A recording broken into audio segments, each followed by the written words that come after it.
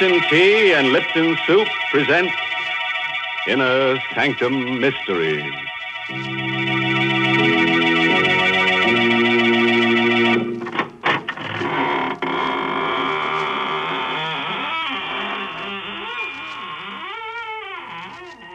Good evening, friends.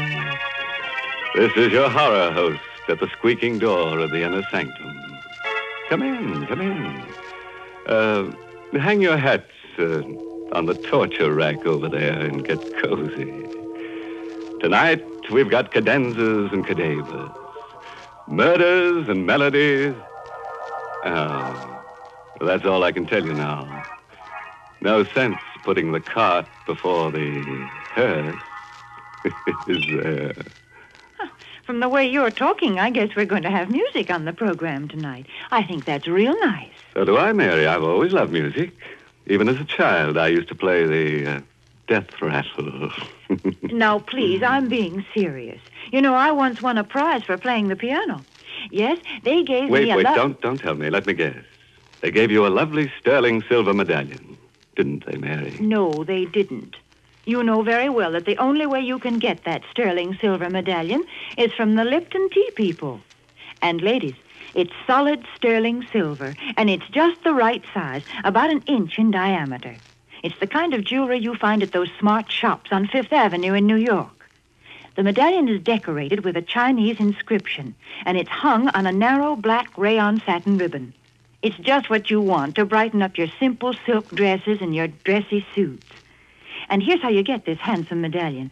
Just send 25 cents and the box top from a package of Lipton's, the tea with the brisk flavor, to Lipton Tea, Box 92.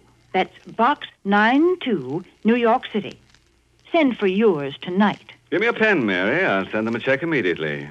And what's more, I'll write it in blood. There'll be plenty spilled here tonight. The title of our story is Musical Score. It's an original radio play by Christopher Mayle. And our star is Berry Kroger, who plays the role of Grasso. It's the story of a simple melody and of a killer who, as our story opens, is fighting desperately and alone against a raging storm off the coast of Maine. The lifeboat he is in is half foundered, and the man's wild rowing does little good. I'm a murderer! A murderer! I kill to be free! And I am free! Free! Or am I? Did I do it all for nothing? Peter Tull and his wife, they were the first to go. Almost in the same spot. Tull, world-famous composer. Tull and that tune of his. He had all three of us on the life raft, crazy with it. That maddening tune. I could still hear him humming it, still hear it. But the sea was calm that day. Dead calm. 15 days of calm. 15 days on a raft with a sick woman and 3 men. And that sun. Tull! Stop that blasted humming! Sorry, Smythe. Just that Marcia seems to like it. Part of a symphony I'm working on. It does get on our nerves, Tull. How is your wife? I don't know, Grasso. Poor Marcia. Yes. Yes, I know. I'm hungry. Smythe, how about some ration? Ah, that fat belly of yours. I told you before, even off, as chief mate, I run this life raft. We've got rations for 1 person for 2 days. The woman eats, we don't. Now forget it. Well, we ought to be practical. Smythe, what made the Santa Margarita go down so quickly? I told you, nothing but a stray mine. It was Argentine registry, coffee boat, a neutral. That's all it could have been. Oh, cut it out, will you, Tull? Or change the tune at least. I can't stand it. Sorry. We're done for. Yeah, you may be a famous playwright, Grasso, but you don't know the sea. We're near the main fishing banks. We got a chance of beating a fisher we can hold out. Tull! Tull, will you stop that blasted tune? Yes, for heaven's sake, Tull, quit it!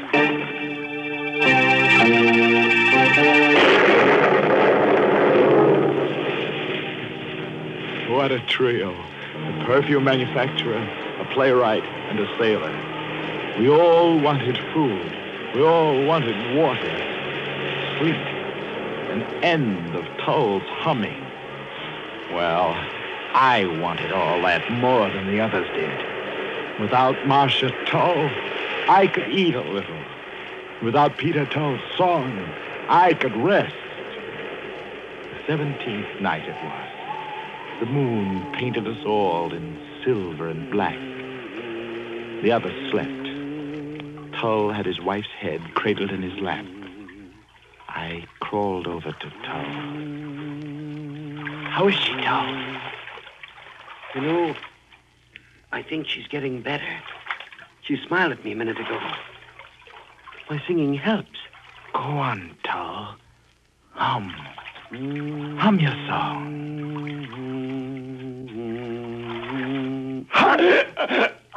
Hum, you little fool, for the last time.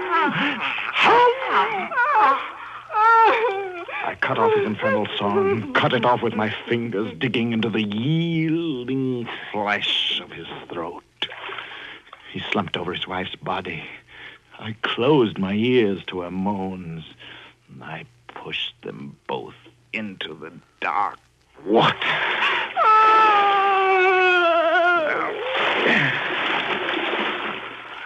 I was a murderer.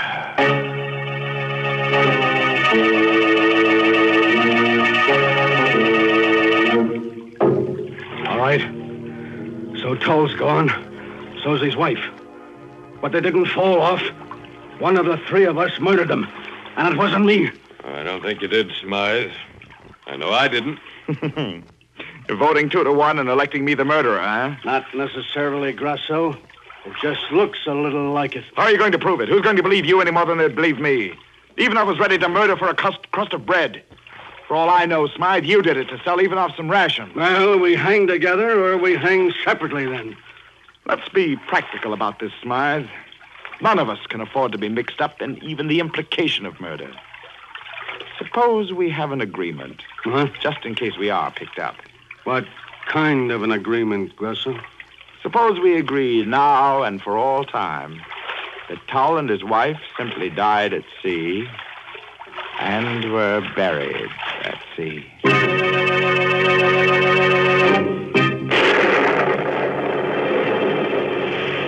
On the 21st day, the rations were gone. And the song, we could all hear Tull humming it from the bottom of the sea. We watched each other like animals. On the 23rd day, a fishing boat picked us up, half dead, cooked alive. But we lived. I lived to fear and to kill again. Fear began with a little scene in the Portsmouth hospital where we were being treated. Well, you got your belly full of food even now? Yes. No more hunger pangs, Smythe. How about you, Grasso? Pretty normal now, I guess. Oh, by the way, a friend of mine, second mate on another ship, was in to see me yesterday. Yes? Yeah. They picked up a couple of survivors from the Santa Margarita before we were rescued. Not interested, eh? They were a man and his wife. Well, don't be such a dramatic ass, Smythe. Was it... No, not poor Marcia and Peter Tull, but the friends of theirs, the Abraham Davises. You know him? Davis? The symphony conductor? Yeah, that's him. Wouldn't he like to know about the Tulls, huh? You've got a flair for the dramatic, Smythe. Sometimes it's dangerous to be so talented. I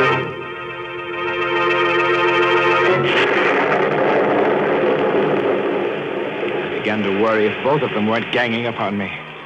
But days and weeks passed, and nothing happened. Only the Tull's melody was always with me, day and night. It kept ringing in my head, on and on and on. But at least I hadn't heard from the other two until one morning a letter came from Abraham Davis, the symphony conductor and dear friend of the Peter Tulls. Dear sir, it has taken me this time to locate you three who were with my lamented friends, Peter and Marcia Tull, when they died at sea. I'm giving a reading from the score of Peter Tull's last symphony in my home prior to its first performance, and thought you might like to hear it. Hear it? I didn't need a reading to hear it. But I'd have to be there. They would be. Maybe plotting to tell lies about me to Davis. Right then, I decided to kill them both. That way only lay freedom from anxiety. Murder would free me. Ivanov would be first. Yes, fat, beady-eyed Ivanov. I studied their movements. Ivanov worked late at his office every Tuesday night. And on the second Tuesday of each month, the Halifax-bound cargo steamer San Luis left her New York dock. My plan was simple. It involved my waiting for Ivanov in his apartment house on the night of Tuesday, May 8th. My weapon would be simple, too. A common bread knife. Simple and so satisfying. Good night, Mr. Ivanov. Thanks for the bottle of perfume. My girl's crazy about it. That's yours. When you get married, I'll give you a quart of it. Thanks. I slid the knife from my sleeve and gripped the handle. Ivanov reached his door. His broad back was a leap away. I knew where to strike. You learn those tricks in my trade. An upward thrust just below the right shoulder blade. You. It was you.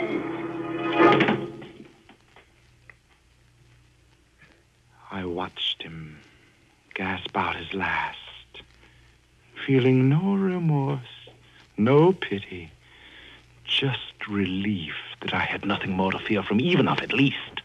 One more to kill, to be free. One more. I turned my back on the cooling mass at my feet and reached the street. I walked fast. I had only a little while to reach the docks and make my boat. Tull's melody kept beating its tireless notes against my brain.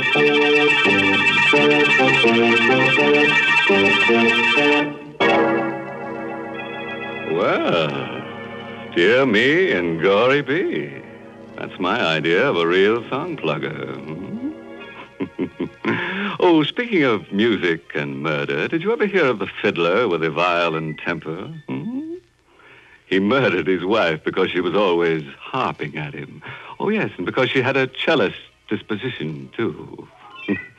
You're certainly full of musical puns tonight. Good heavens, what have you got there? It looks like a Chinese gong. It is, Mary. I got it from an auctioneer. You know, those fellows always say, going, going, gong. Well, what are you going to do with it? Oh, I've always wanted to kick the gong around. Besides, if you're going to tell that Chinese story about the medallion, I ought to accompany you on the Chinese gong. Well, I'm not going to tell it in Chinese, so suppose you put that thing away. But, ladies, there is a story behind that sterling silver medallion that the Lipton tea people want to send you. And what's more, it's a true story.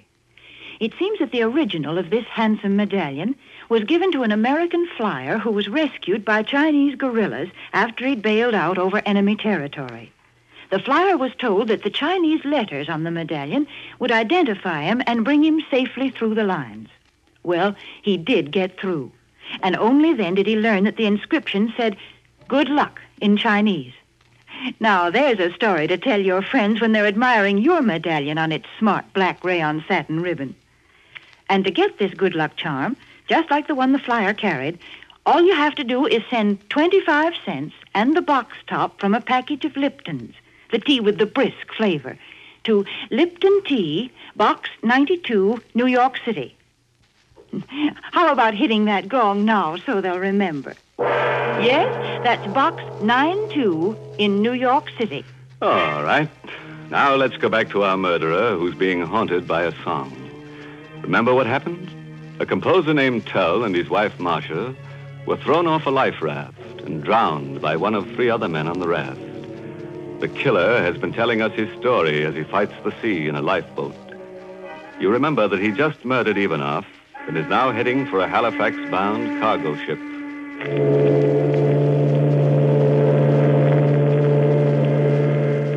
This is your stateroom, Mr. Grosser.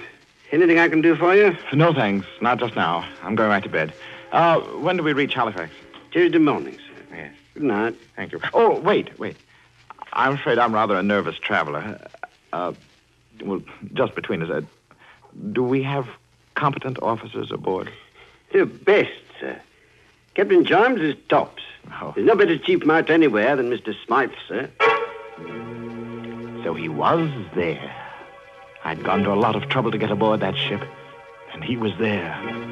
I kept out of his way entirely until last night. We were off the main shore. It was raining slightly.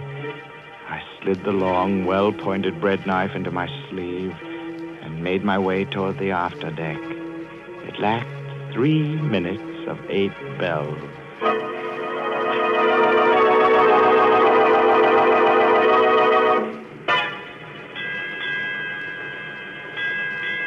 Eight bells, Skipper. I'm going after a smoke. There he was, just where he had been every night, smoking, leaning against the rail near the small lifeboat. I could barely see him. It was so dark. But I stole toward him a foot at a time. Now I held my breath. I was so close. Slowly, I brought my arms straight to my side, flexed my muscles, tensed for the thrust. I calculated the lunge. The cigarette told me where his mouth was. Then he turned his head a little, his cigarette flared and lit his face, and his eyes were on me. I thought you'd look me up if I came to the same spot each night. Turning out to be quite a killer, aren't you? How did you... Yes! Can you still hear me smile? Now nobody knows what happened on the life raft. Nobody. I'm free. You fool. You'll never be free. The song will...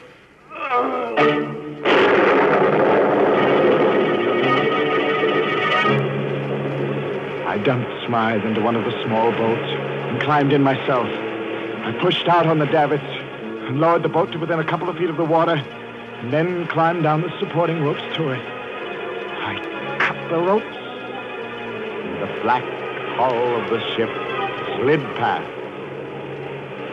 We were alone, just Smythe and me, and Smythe was dead. So I threw him overboard, and I was alone and free. And tonight, I'm alone and free. Hear me, Tom! Hear me! No. Am I going crazy? There can't be a light. Not a light. Well, it is. It's a light. It's land. Rocks ahead. And the surf breaking against them. I'm close. Too close. I'm going to crash into them. The surf's picking up the boat and throwing me down the rocks. I'll be killed. No!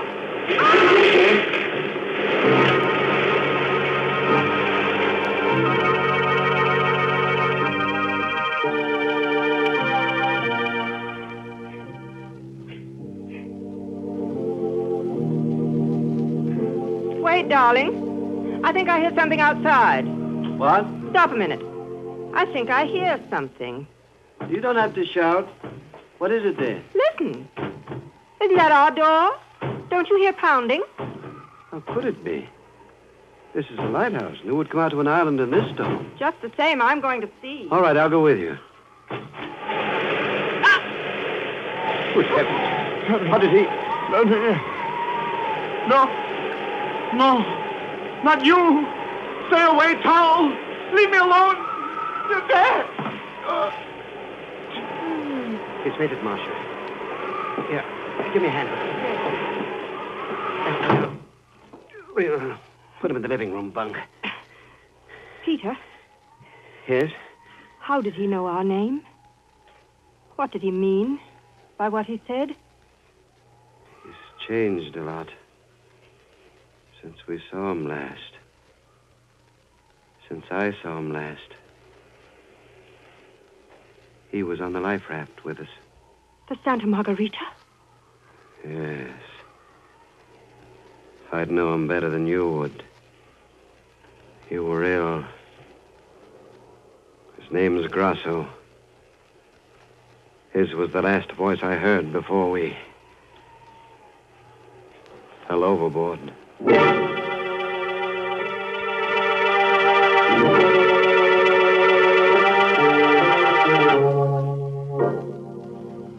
Well, Mr. Grasso, you look a lot better this morning.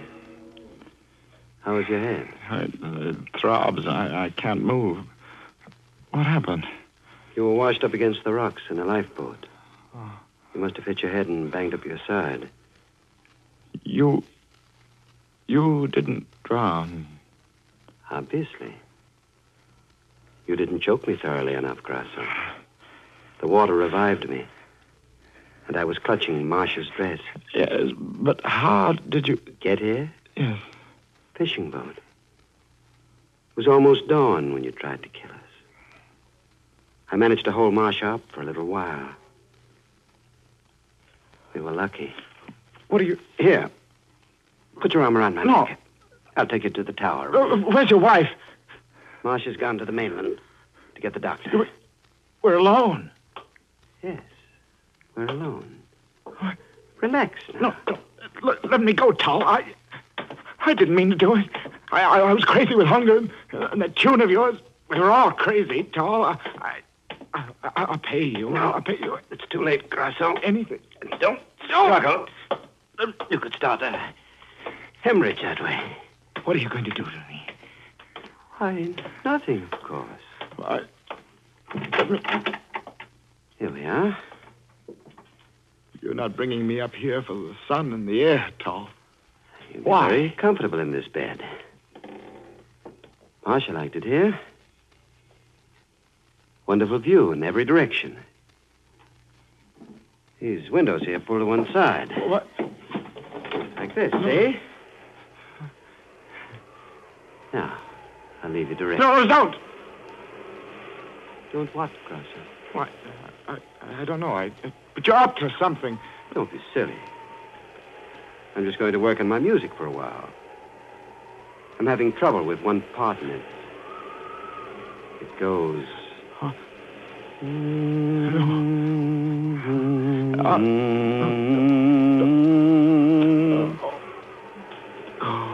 Remember it, Grasso? Oh, that's it. I see it now. Why, You'll be safe here. I have this barred metal door here to keep saboteurs out. If you want anything, just talk. The acoustics are wonderful down these stairs. You can hear everything. Talk. No, my head. I'll do anything. Only don't... By the way, Grasso, I heard about Ivanov's murder on the radio the other day. All right. I did it. I tried to kill you and your wife. I killed Ivanov. I killed Smythe. Get the police, but don't play that song. In the top drawer of the table next to the bed is a loaded revolver.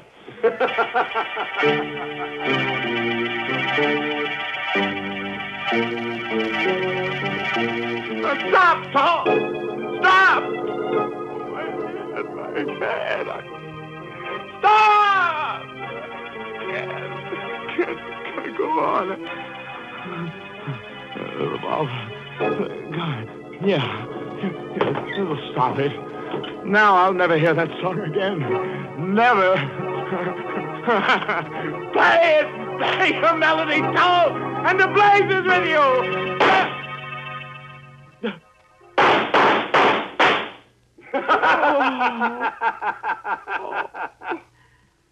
I forgot to tell you, Grasso. The gun is loaded with blanks.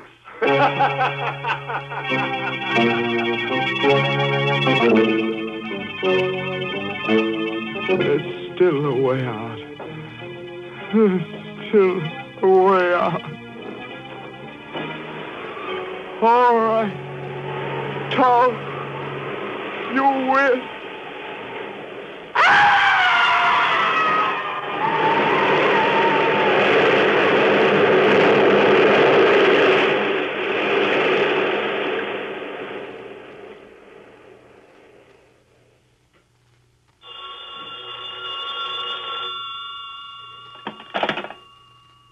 Hello?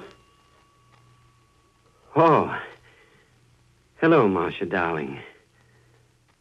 No, everything is fine now. Yes, there is something you can do for me. Send Davis a wire, will you? Just say, planned fall production of symphony. Have just finished. Final score.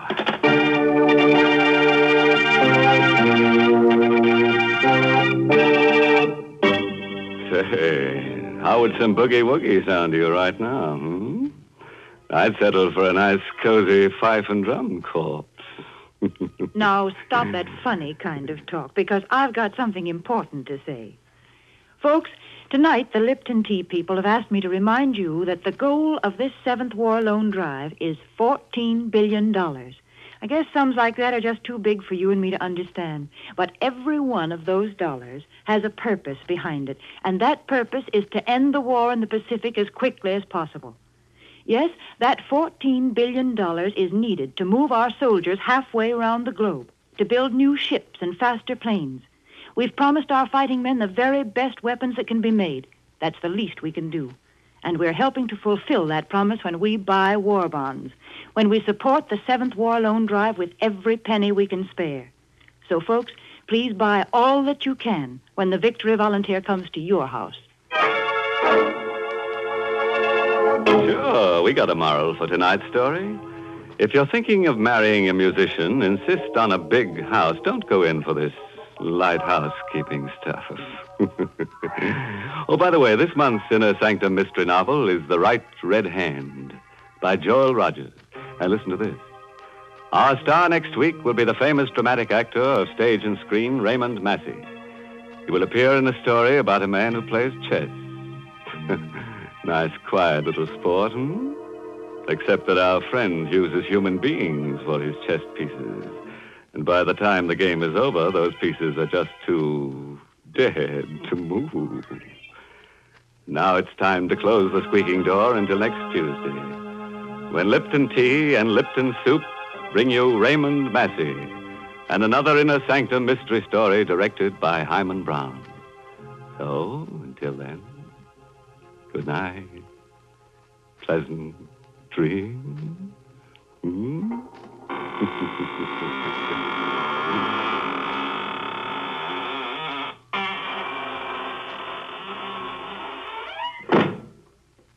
Folks, there's a modern food with an old-fashioned, homemade flavor. It's Lipton's Noodle Soup.